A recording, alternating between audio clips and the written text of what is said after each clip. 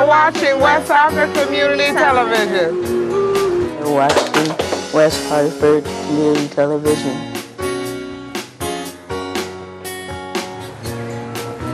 You're watching West Hartford Community Television.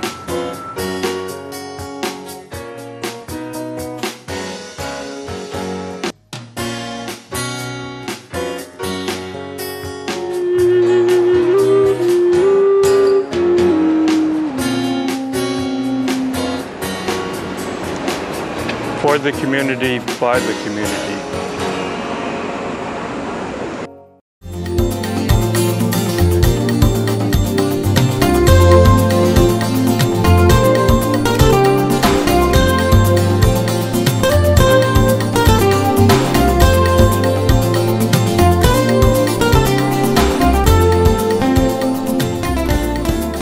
Welcome, hello, this is Art Talks, and I'm your host, Joanne Bauer. Before I turn to my three guests today, I do want to share a bit of information with you, events that are coming up, including two events that we'll talk about further today on the show.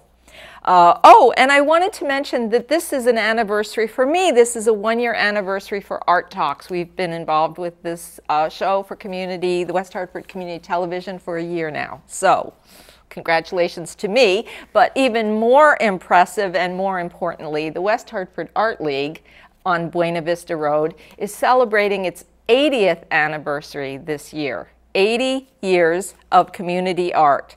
And many of you who would be part of the Art League are probably noticing the e-blasts coming out from the art director, Roxanne Stahalik, 80 days of art leading up to the fundraiser, their gala, the 80th Artiversary.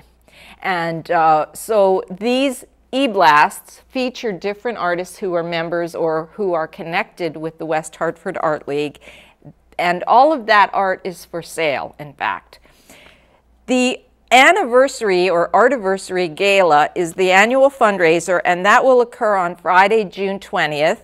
And it will entail cocktails, hors d'oeuvres, dinner and dancing, and there will be a silent auction. So for more information, people should feel free to go to the website. It's westhartfordart.org. Also, I want to mention that on Saturday, June 14th, we will have in Hartford the first annual Impact Fest, and two of my guests will be talking further about the details. But I wanted to let you know right up front that that's going to be in Bushnell Park from 11 a.m. to 6 p.m. in the evening. You can come for the whole day.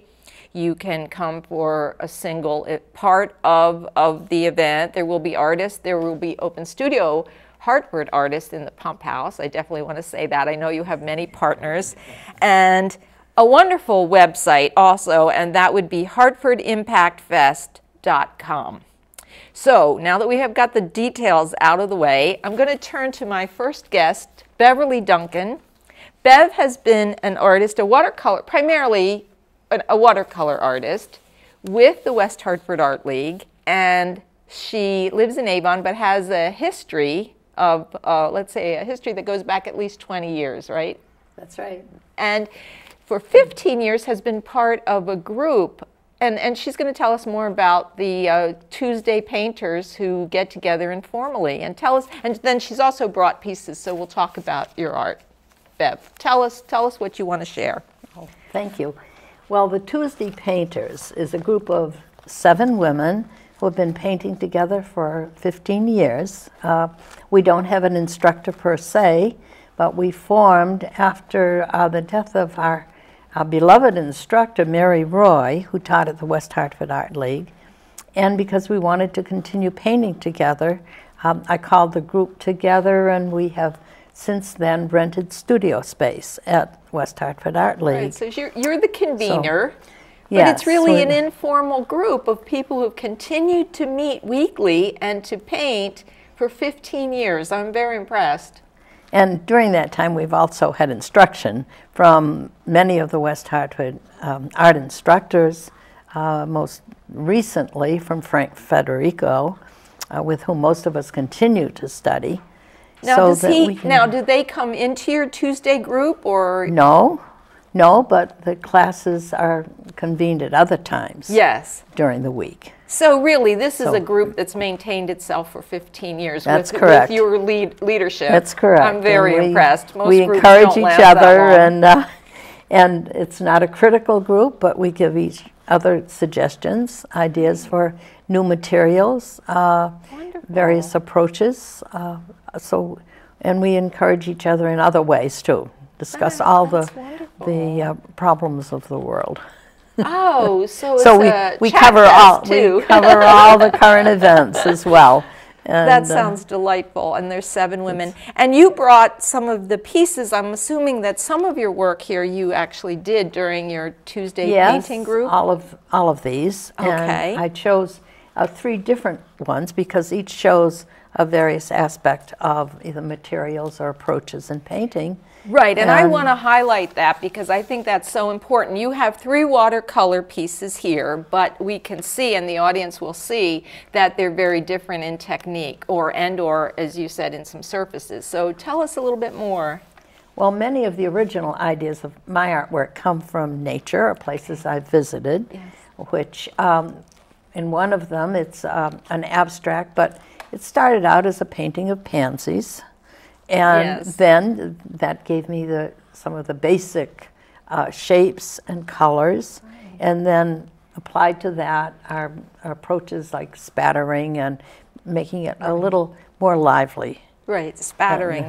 That's wonderful. So, when you started, Bev, did you have pansies in front of you? Were you working from a photograph? I had pansies in my garden. So you're working from nature, actually from the direct. Okay. From the little pansies in front of me that I had picked. So you did. You started out with the natural inspiration, and then from there it became more abstract. That's correct. And then you have the most realistic of the 3 that you've brought to us. Do you want to talk about that piece?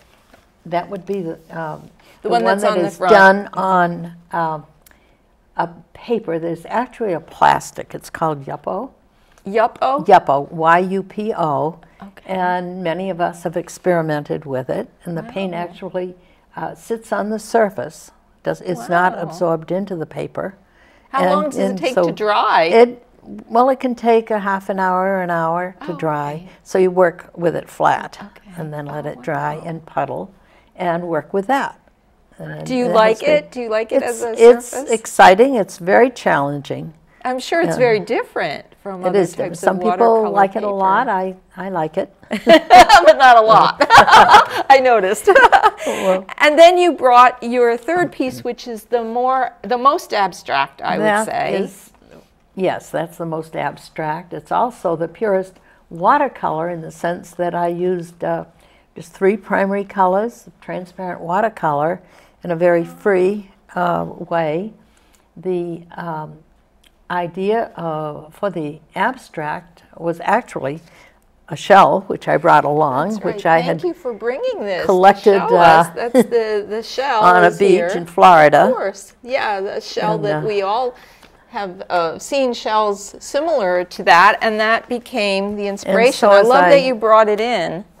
I looked at this and held it, and then took some of the lines from it, and then created that in the painting and added the color, and then black ink while it was still wet.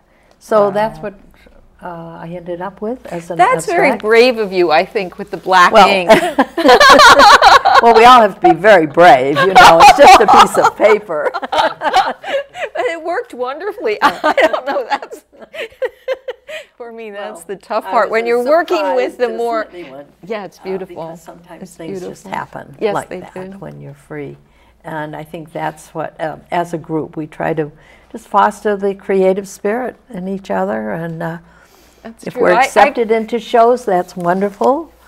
We're all members of the Connecticut Watercolor Society, and also, of course, of West Hartford Art League.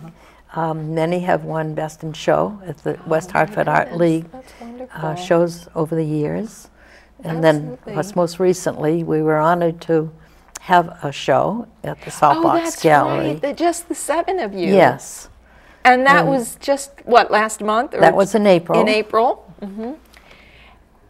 And tell me a little bit about that show. How many pieces did each artist each bring? of us brought 7 pieces.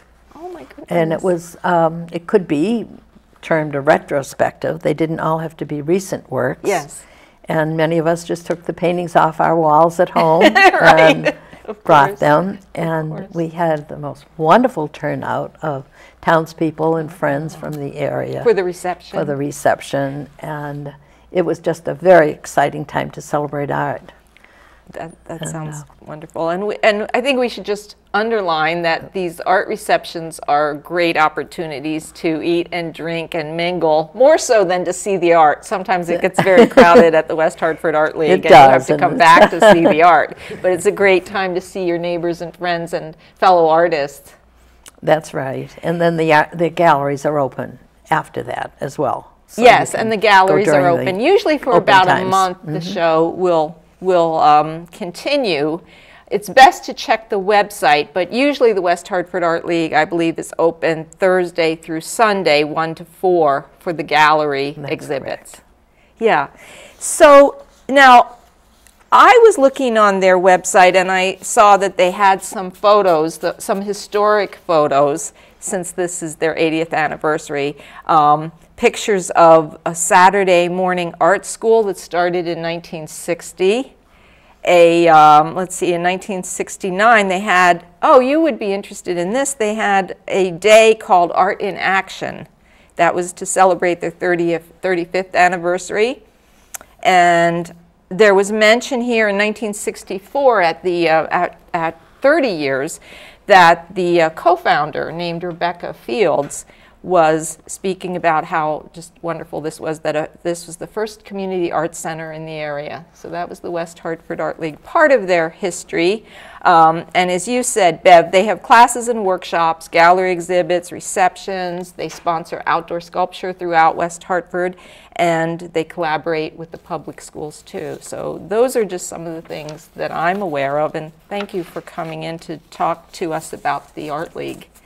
I want to introduce my 2 other guests, Olusanya Bay and Lauren Little. They are both here representing a nonprofit group called Public Allies, and they will give us more details about the Hartford First Annual Impact Fest coming up in Bushnell Park on June 14th. Welcome. So, Olu, tell us a little bit about how this is coming together, your first annual. Okay, well, Public Allies is a nonprofit. They're actually an arm of Vista and AmeriCorps, and they develop new leadership in communities. Public Allies, our definition of leadership is that it is an action that everybody can take, not a position that a few people hold. So we believe in going out into the communities and helping the individual residents of the communities take ownership and responsibility for their communities. And so we develop leaders across the spectrum of whatever community it is that we serve. And we do that by being placed in partner organizations. So Public Allies will go into a community and create partnerships with different organizations, usually nonprofit, but not always. So for instance, in Hartford, we have allies at Husky Sport, which is a program run by UConn. We have allies at Community Renewal Team, Village for Families and Children, the YWCA, and True Colors. Wow. And did you say, this is an organization, Public Allies is an organization that's been in existence for more than 20 years, correct? Yeah, 20 years or more. I know at the time that the current CEO, Paul Schmitz, wrote his book, which was 2012, he had been the CEO for 18 years. So, I see. So I know it's like 20 years or more. I'm not sure of the exact date. In fact, one of the first members of Public Allies board, who also was a Public Ally herself, was the First Lady Michelle Obama. Michelle Obama. Right. Interesting. Who has actually been quoted as saying that her experience as a public ally was one of the greatest experiences of her life. So, I mean, it is an organization that really gives young people an opportunity to experience, one, the nonprofit sector. Like, for instance, me, I'm not exactly young, but until I came to Public Allies, I really had no idea how, like, the nonprofit sector really worked and what they do in communities in their various aspects. And my experience of Public Allies, like, really opened my eyes up to that, you know, as well as how we as individuals can become leaders in our community, you know. Right, so it's a grassroots effort to inspire leadership and to really pay attention to the needs of the community. And this organization is nationwide, is that correct? Public Allies is nationwide. Yes. And then in Hartford it has specifically, I mean, in Connecticut it has Hartford, Bridgeport, New Haven bases. Right. Right. And so, Lauren, then Public Allies is the umbrella, is that correct, for the Impact Fest? So Public Allies is what we work for here in Hartford, and that's our team service project. So out of all the different allies who are in Hartford, we have to come together and do something that will help build their community. In order to do that, we had to have a couple of events when we invited residents to speak about what they want change in Hartford, give suggestions, and what we have been told is that there are a lot of good things happening in Hartford. There's nonprofits doing good things, there's different cultures, and there's like entertainment and there's arts, but a lot of those things aren't connected. They're not connected. There's no cohesion. People aren't communicating with each other, or there may be nonprofits that are doing good things in different areas, but they're not willing to share their resources, maybe for granting issues or other things like that. Right, because you know, we do know Hartford is a small town, and there's a lot of competition for the same funds, and they're turf wars, unfortunately. Exactly. So your effort is to bring more cohesion and connectedness across, and mostly collaboration. Right, and cooperation. to foster a spirit of collaboration and more sharing of our assets. And that's one of the things, listening to Bev talk, that I really enjoyed, is her Tuesday group. You know, because again, our strategy in communities is basically asset-based community development. So we don't look at things from a deficit base. We look at them from an asset base. Assets and resources. We want to identify, because everybody has a gift, so we want to identify their gifts. And then we want to encourage them to share their gifts. For instance, there are 7 painters who all have a gift for art. And they've come together and they've shared it with each other for 15 years. I know, and they've stayed together. And that does speak to community, doesn't it? That is what community is. See, I often tell people that the lost art is being human and how we relate to each other. And the fact that when we come together and we experience each other, the end result should be something beautiful. So you're really talking about, to me, it seems like a very deep and rich connection that will build over time and over trust. And how does that then connect to Impact Fest, and what will folks find that day in Bushnell Park? So they'll see a couple different things. They'll see nonprofits in the area that will be able to serve and show what resources they have. And we also have people who are going to be presenting on stage. We have CT Improv who's doing a set of their comedy. We have the Pakistani Cultural Association, and they're doing they're having vendors, and they'll also be doing some presentations. And then who else do we have, Olu? We'll be conducting Hartford's first pop-up street store for the homeless. Pop-up street store for the homeless. For the homeless. Right. This is a collaboration that we created with a nonprofit in Cape Town, South Africa. They were the first ones to do it, and what they do is they ask individuals in the community to donate clothing. So for maybe a week, 2 days, however long, they set off drop-off locations, and they have individuals drop off clothing. And then they partner with an organization in whatever community they're doing it in that serves the homeless people, and they create a pop-up street store. Now, So will that store exist just for the day of June 14th or longer? It will, in this instance, just for that day, Okay. but we're hoping with a number of the things that we'll be introducing at Impact Fest that they become continued efforts. So this will be Hartford's first pop-up street store. Hopefully it won't be the last. Right. You know, Right. and the idea is most homeless people have clothing donated to them, and they have really no choice in what clothing they get. right, So we want to give homeless people an opportunity to actually shop for their own clothing, and not just shop for their own clothing, but also to put faces.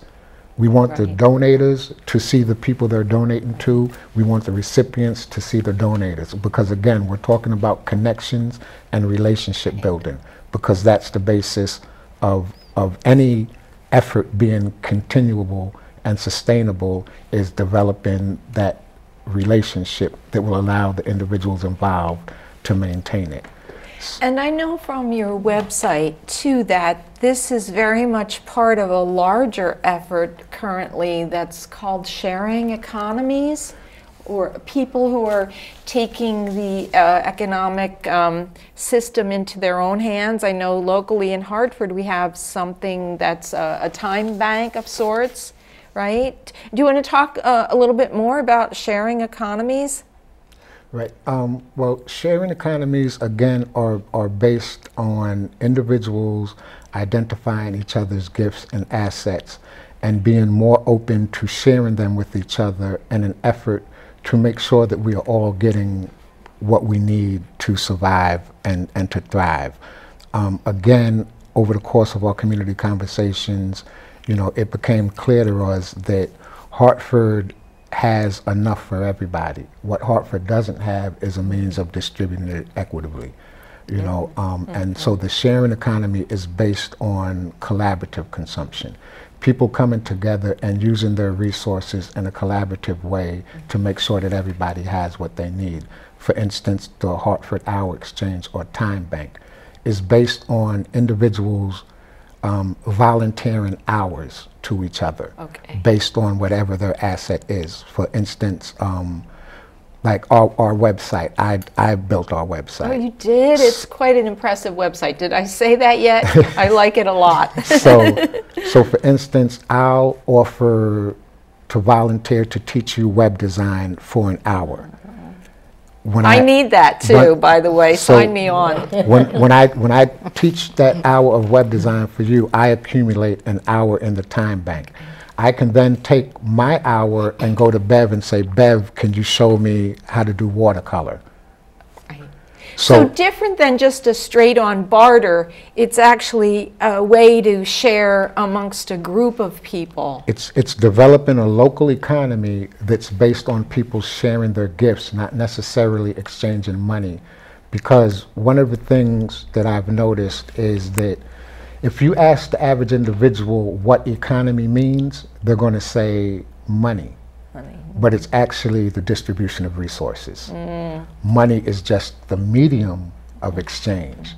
So what we realize is that because people have lost sight of the actual exchange, that you can find a lot of money exchanging hands with very little resources coming in return. So the sharing economy actually allows you to get back to that exchange of resources. Right. You know, and so they're doing it involved around time. You know, so For the time bank. Right, so I tell people, it's not about money. It's about the time and the gift that's being exchanged. For instance, if your doctor is having a July 4th barbecue and has a house full of family and friends, and his pipe in the house burst, that at that time, the janitor he calls, hour or two, is just as valuable as the doctor's hour or two. That's a great point. So I know with the time banks, everybody's hour of time, or 2 hours or 3 hours, is valued equally. Is valued equally. That's a great and point. it varies. You know, of course, the more people you have involved, the better it is, because then there's more gifts and assets to share. Right. And there are models out there, of course, that Hartford has borrowed with the Time Bank. There are models, and I'm sure with the Impact Fest, there are models that we borrow from too. If artists wanted to get involved with Impact Fest, what might they do? What do they need to know at this point to be part of that day on June 14th? We still want to get people involved because, again, this is a community event, so we want to say this is for Hartford. So whatever people can present and how they can be part of Impact Fest is by going to our website. Going to the website. HartfordImpactFest.com. And they can sign up to be, like, go on our vendor page and sign up to be either a speaker or an artist. And we're still looking for volunteers for our research and development team. So if people who are residents want to be involved in the planning and also with execution of the event towards like the beginning of June, we still want applicants to come in, because it's just the most important thing for us is to make sure that Hartford residents are involved and that this is for the community and that is represented during Impact Fest.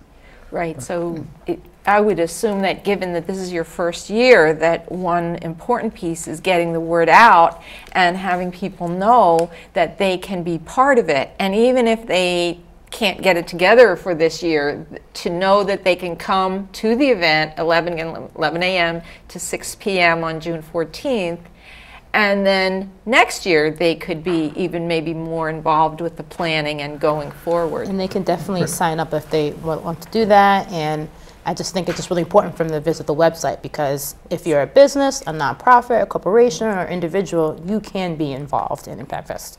Right.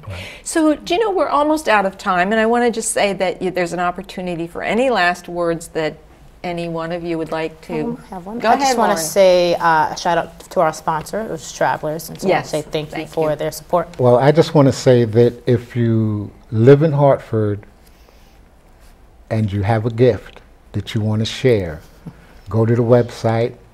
You let us know what you want to come to the Impact Fest, which we're also calling a Share Fest. You let us know what you want to share, and we'll make it happen. Excellent, thank you. And speaking of gifts, I just want to say that I have a poetry gift, and the day after your event on June 15th, I'm going to be reading from my book and launching my book at Butterworth Hall in Hartford. So I put in a plug for myself there. That's pretty cool. Right. So thank you all for coming today. And again, this is Art Talks on West Hartford Community Television. We thank the station and all of the help that we receive here. Thank my you. guests. Thank you, Joanne.